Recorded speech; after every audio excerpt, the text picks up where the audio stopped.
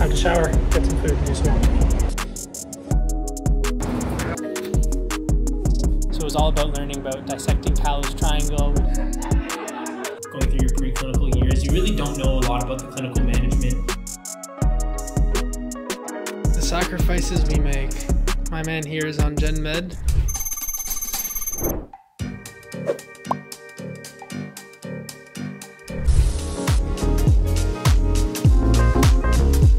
Nice little sunrise here. Sun's just peeking out. Good morning.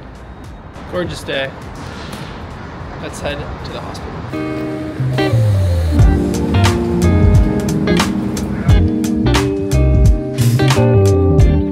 Just had a quick bite. Now I'm on my way to vascular outpatients department. So I'm thinking I'm gonna see everything from AAAs to peripheral vascular disease, acute limb ischemia, ulcers, all that kind of stuff. I'll keep you updated and see how it goes. Headed to the operating theater. Let's see what we've got today.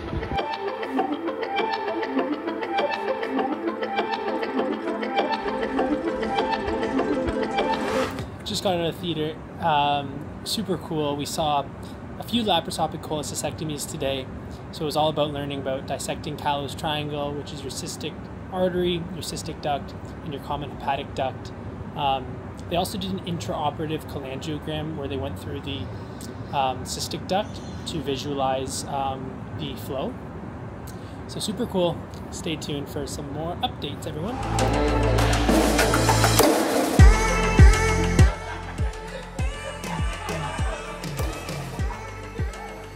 Hey guys, just finished that clinic. I wanted to include in this vlog just a little recap, some of my thoughts, some of my reflections on being on surgery so far. The first thing I'm going to say is I have such an appreciation for what surgeons do. It's truly incredible, some of the operations that I've got to see. I've even got to see some robotic cases, which is truly fascinating. But I think kind of diving into surgery has shown me and reminded me that as a med student going through your preclinical years, you really don't know a lot about the clinical management and pre-op evaluation, post-op evaluation, all that goes into that. Considering whether a patient is suitable for a particular surgery, weighing out the pros and cons of surgical management versus maybe pharmacological or conservative management. There's so much that goes into it. Even on the ward rounds, learning all about drain outputs and nasogastric feeds and nasojejunal feeds and percutaneous drains. There's just so many new terms, so much more to learn about the management of patients post-op. It's really, really cool to see. I'm learning so much. There's just so much content to learn, but it's been such a great journey. I love the team that I'm on. So I'm on hepatobiliary at the moment, and the whole team has been so nice, so friendly. Definitely getting used to long days. I have to be at the wards by 6:45 every day for ward rounds, and then that's followed by either clinic or theater for the day, depending on what list we have. Just thought I'd kind of give a little bit of a reflection on how it's been going. I still am not decided on the specialty I want to pursue. I'm fascinated by surgery. I can see myself doing it. It's just, I know that the road to get there and the training and the amount of years is steep.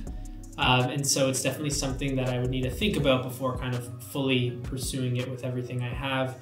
Because of course I am passionate about social media, I am passionate about my educational business and helping educate and provide resources for students. So it's gonna be a decision at some point, but for now, I'm so grateful for the opportunity to learn and go through surgery. So yeah, that's a little recap. I'm going to grab a bite to eat soon and then head home because we are at the end of the day. But hope you guys enjoyed my little recap on surgery.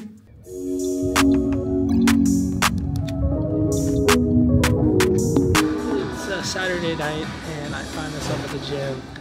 Being on surgery, I've definitely had less time during the week to get to the gym, so if that means going on a Saturday night, that means going on a Saturday night. So I'll show you a little bit of my workout. Today I'm doing legs.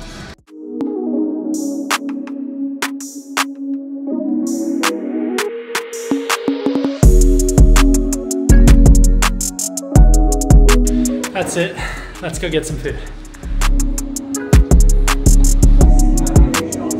Look how pretty that is. That's a little reminder, everyone.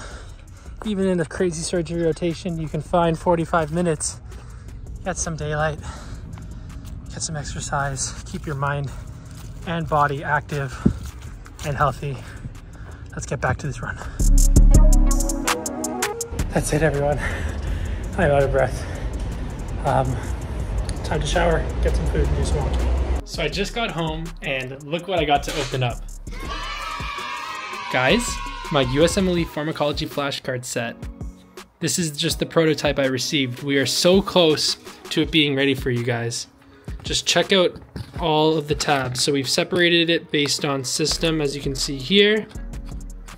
And how about I just pull out some to give you an idea. So as you can see here, we have a fun caricature on the card with all the information you know on the back and the respective mnemonics. And how about we pull out a neurology one to show you. Carbidopa. Stop, L-Dopa cannot come through, to help you remember that it prevents the conversion of L-Dopa into dopamine. Guys, I am so excited. This is so close to being ready for you all.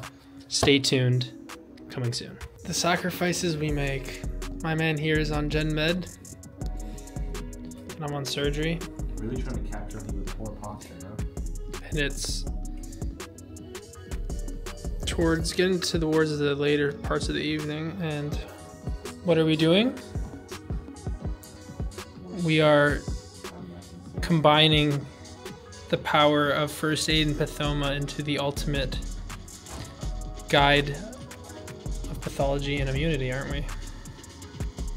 And here's a little sneak peek while we listen to some random house techno music. Anyways, see you guys.